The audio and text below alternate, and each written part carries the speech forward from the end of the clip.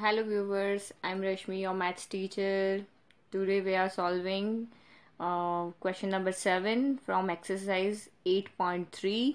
Question is express sine 67 degree plus cos 75 degree in terms of trigonometric ratio of angles between 0 degree and 45 degree. Question का मतलब ये है कि आपको जो ये टर्म गिवन है या जो रेशियो इक्वेशन गिवन है उसके एंगल कितने हैं 67 और 75। तो आपको क्या करना है, ये जो रेशियो आपको गिवन है इसके एंगल को 0 और 45 के बीच में लिखना है। 0 और 45 के बीच में जितने भी एंगल्स है 1 2 3 अप टू 45 डिग्री, तो आपके इन एंगल को हमें चेंज करना है। ओके, तो let's start with question. Question is sine 67 degree plus cos 75, ये आपकी इक्वेशन है। ठीक है, तो ये हम कैसे चेंज कर सकते हैं, हम ट्रिग्नोमेट्रिक रेशियो की हेल्प से चेंज कर सकते हैं। तो यहाँ पे साइन 67 का कॉम्प्लीमेंट्री कैसे आएगा, तो 67 का कॉम्प्लीमेंट्री आएगा 90 माइनस 67 करेंगे तो कितना आ गया 23। तो हम 67 को क्या राइट से कर सकते हैं 90 minus 23।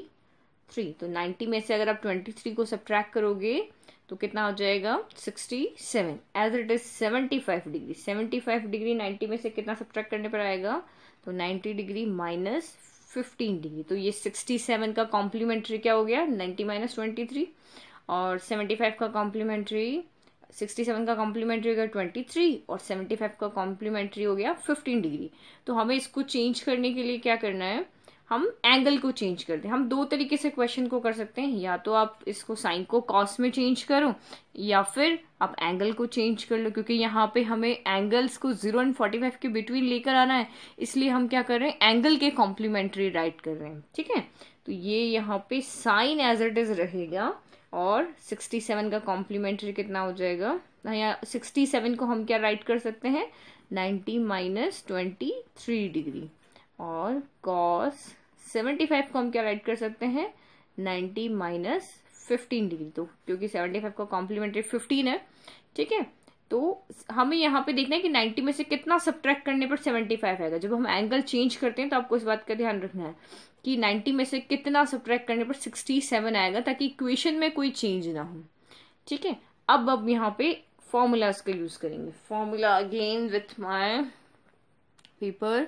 Yes, sign 90 minus theta is cos theta, cos 90 minus theta is sine theta. तो हम यहाँ पे इन दो फॉर्मूलाज को यूज करें, that is sine 90 minus theta is cos theta and cos 90 minus theta is sine theta. Okay, we are using this two formulas. Okay, then sin 90 minus theta is cos theta. Theta कितना है यहाँ पे 23 degree, और cos 90 minus theta, theta यहाँ पे कितना है, sorry cos का अपोजिट क्या हो जाएगा यहाँ पे, cos 90 minus theta is sine, तो ये हो जाएगा साइन थीटा कितना है 15 डिग्री।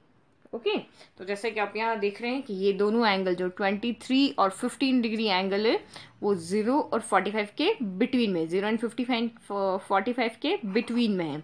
तो हम क्वेश्चन को इस साइड से हमने चेंज कर लिया with the help of trigonometric ratio.